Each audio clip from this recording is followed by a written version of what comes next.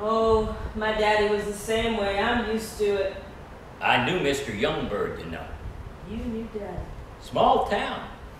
Bought many a watermelon from his fruit stand. Some summers he sold fireworks too, right? Yes, sir. I bought Roman candles for my children. He did pass, didn't he? Yes, sir. May I ask how? He had a heart attack. Fell into a flatbed full of wine grapes. Wine grapes. In Oklahoma. I'm sorry. Thank you. May I ask about the name? He was Youngbird and you are... Monevada. Monevada. I went back to the original language. And does it mean the same thing as Youngbird? Yes, sir. In changing the name, that was your decision. Yes, sir. Cheers!